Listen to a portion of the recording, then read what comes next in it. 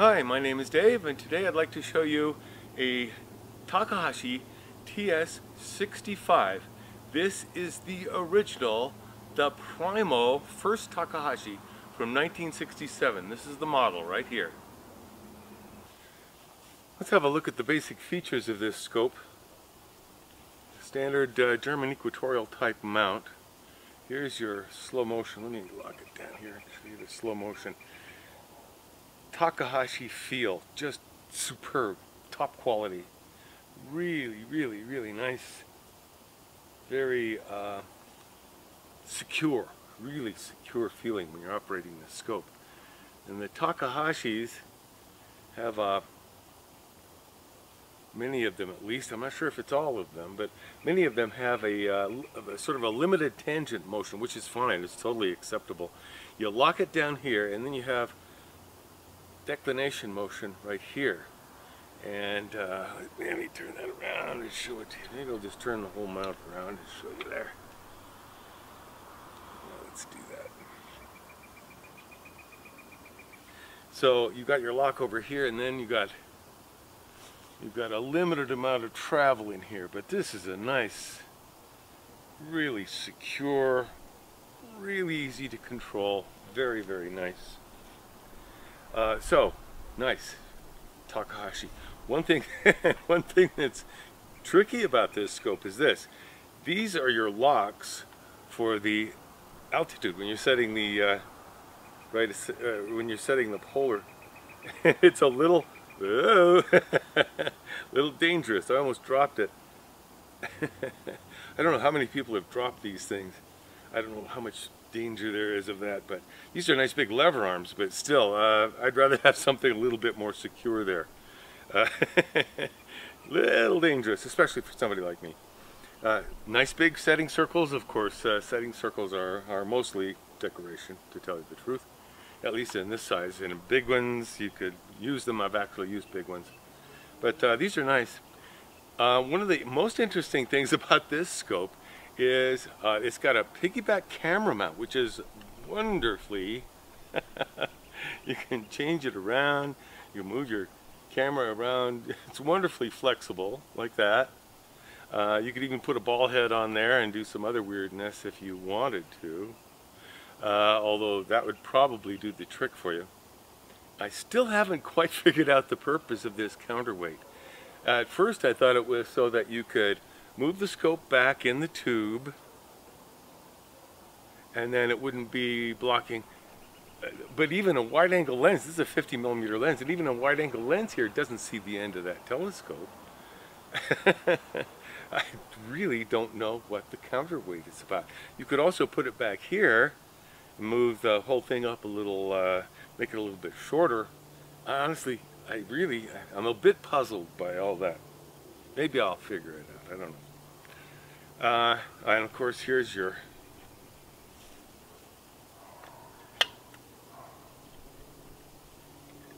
beautiful Takahashi knobs. It's interesting that the knobs and all of this hardware, not much of this has changed over all these years. This is from 1967, and things have not changed very much. The basic form of some of these things, at least the slow motion, is the same.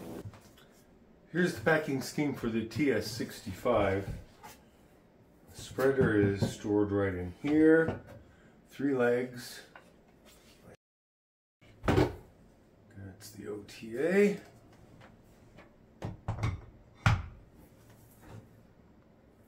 This is the tripod head.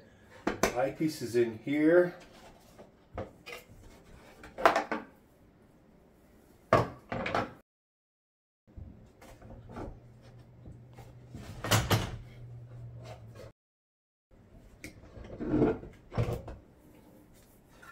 There we have it.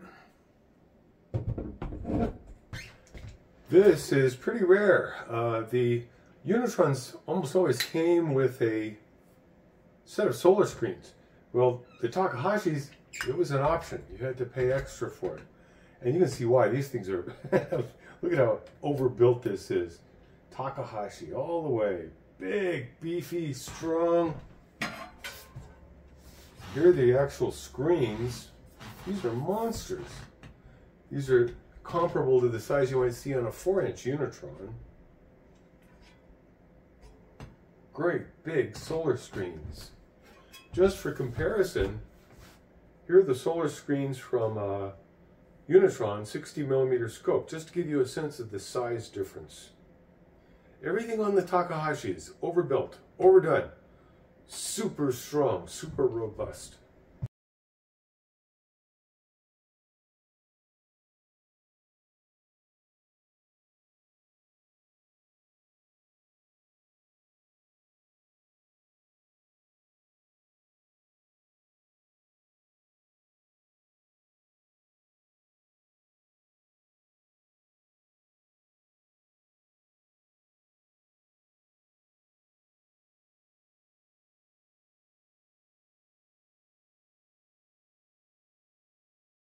Here we have the TS65 next to a more recent Meade 285 60mm f900, about the same telescope generally.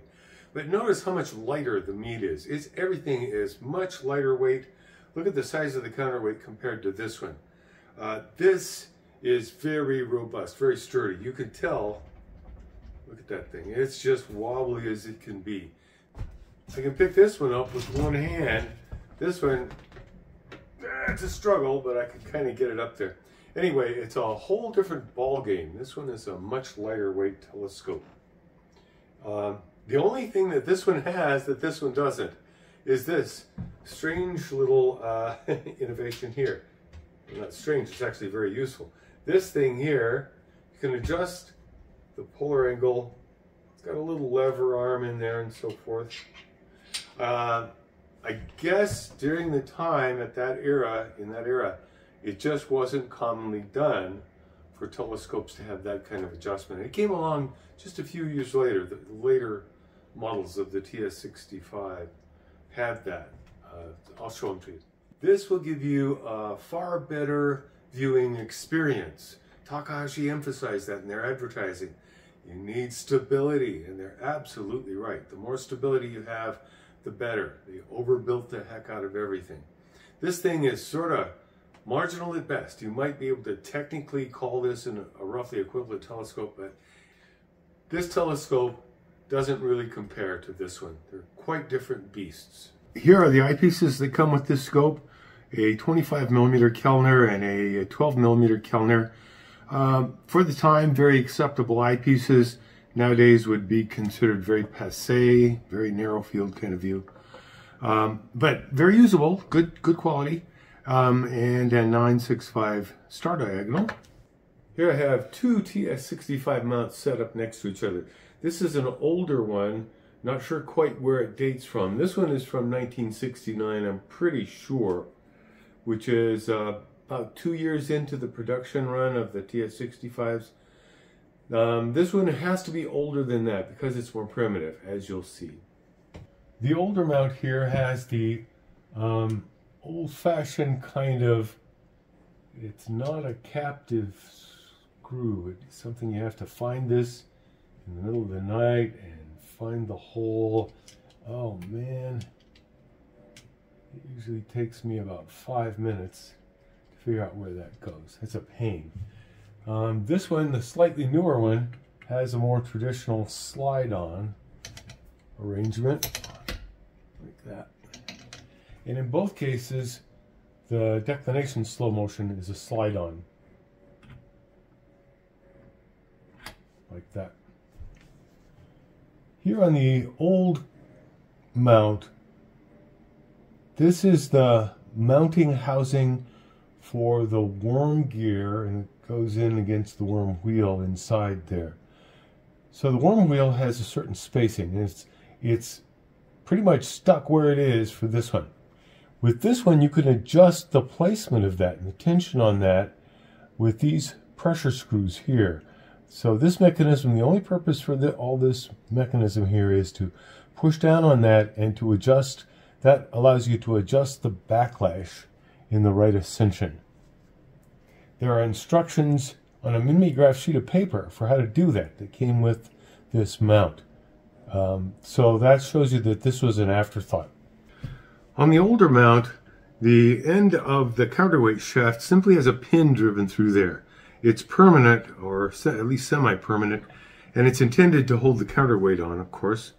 On the newer one, it's been revised, so there's now a fairly standard. If you've seen a Takahashi, you've seen one of these screw-on type locking nut to keep the counterweight on. On your left, we have here a Royal Astro mount from about the same era as the Takahashi. Maybe a little older or a little newer, not sure. But you can certainly see a lot of similarities, basic design principles and so forth, like so and like so. Very, very similar kinds of scopes in many mounts and in many respects.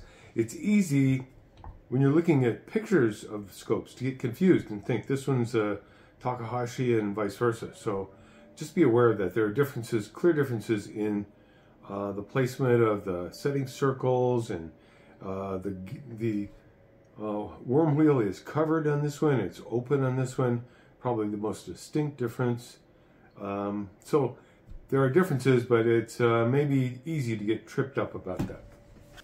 On your left, here we have the Vixen Polaris, very highly regarded and much renowned mount.